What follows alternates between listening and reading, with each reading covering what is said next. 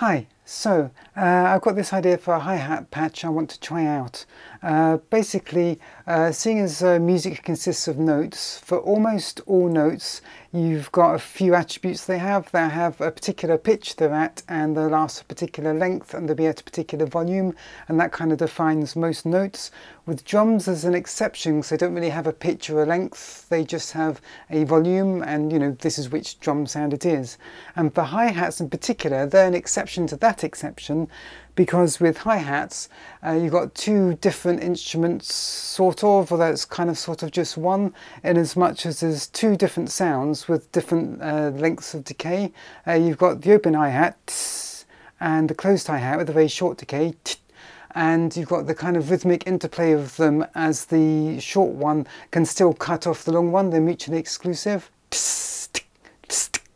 That will just stop the other one from happening. So this is kind of hard to explain to a computer, and one of the ways you can kind of do that is you can take all of the open hi-hat notes and you can just make them longer so that they all happen to stop when the closed hi-hat starts, which you can do, but that involves a lot of manual work, so it's not really an ideal solution. So I want to see if there's a better way of doing it. First, I'll show you that way of doing it, just so you can see what, is a bit too time consuming to do. So I'm just going to draw on some hi-hat notes in Reaper here. So I'm going to make a long hi-hat here, and then a short close hi-hat, and then a much shorter long one, and another short closed one. So I'm manually here making the length of each open hat last until the close hi-hat gets in the way of it. So I'm manually making them mutually exclusive, which works, but there's a lot of tedious changing the lengths of these. So first, what I do here with the drum sounds is item processing and explode by note row. So the open and close hats are on different channels, but we've still got the different lengths there, so they'll be mutually exclusive. And now I can wire up a patch. Okay, so say we have a note comes in through the gate here, and let's see, we've got some white noise. Where's my white noise?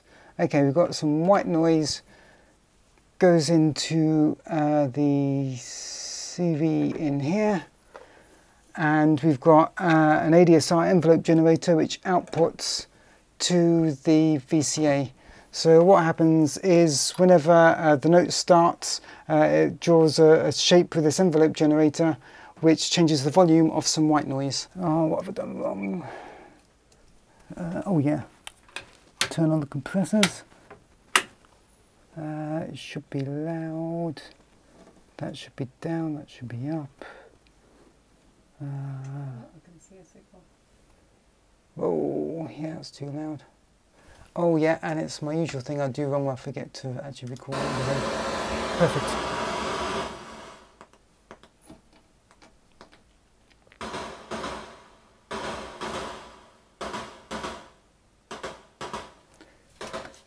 Sounds like a war zone. It does, sorry about that.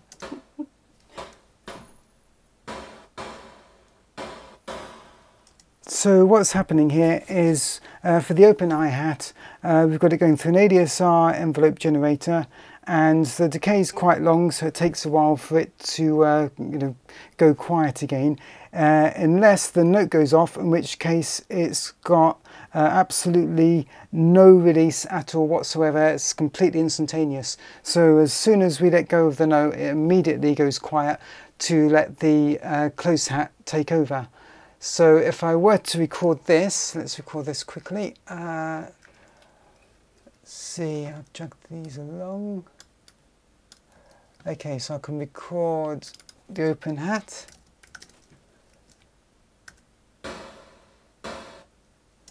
And then we can switch to the closed hat.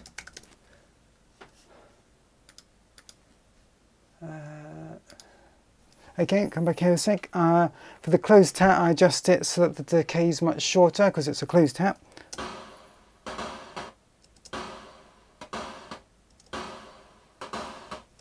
There you go, record that.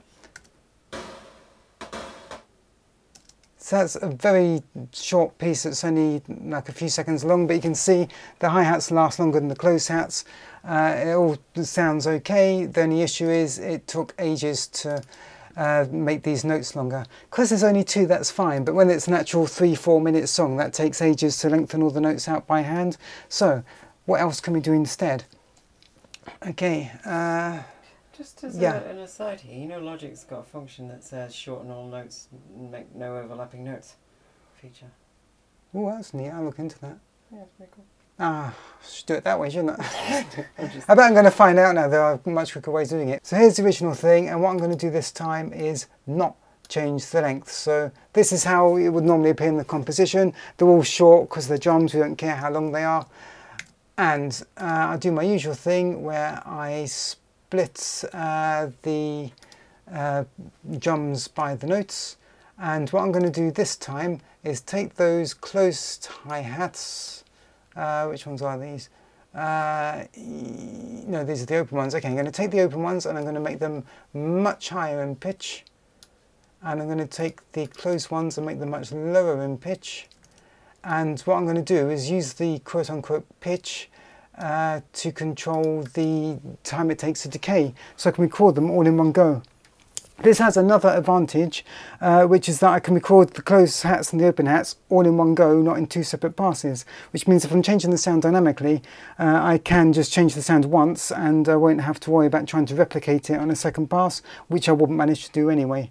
So instead of this, we use the voltage controlled decay, which doesn't do anything anywhere near as fancy as attack, decay, sustain, release. It's just decay, but we can change how long that decay lasts. So by default, we set it to how long we want the closed hat to last. Sorry, back here, please. Right. So we can make the gate, which is acting as a trigger. We can make that output to here.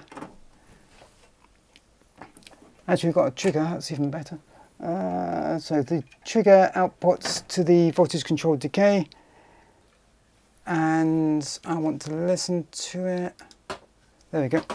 Okay, so they all sound like closed hats now, and we can make the pitch go sent. We can send the pitch information. If I grab another wire, we can send the pitch, which is here, to the CV for the decay. So the higher the pitch, the longer it lasts.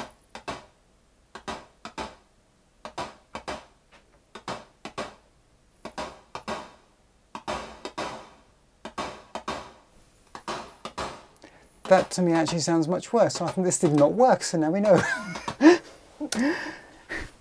So yeah, We're leaving it. Yeah, that's where we're leaving it. It didn't work. But this is the thing, right? It is very much important to experiment with things and try things out. And a lot of the time it doesn't work, but then you know. Instead of just assuming something doesn't work, it's kind of important to experiment and try for yourself and see if it works.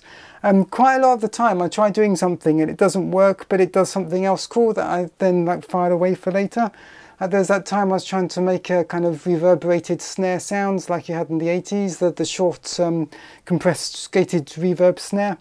And I tried replicating that with the spring reverb, and I thought instead of running it through a gate, I'd run it through an ADSR envelope generator so that it just makes it quiet earlier.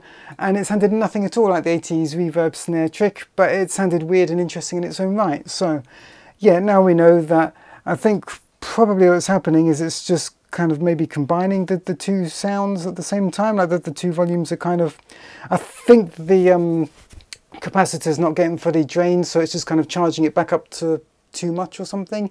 You would probably know that more than me, Nina, but yeah, it did not work, and now we know. So I won't do that.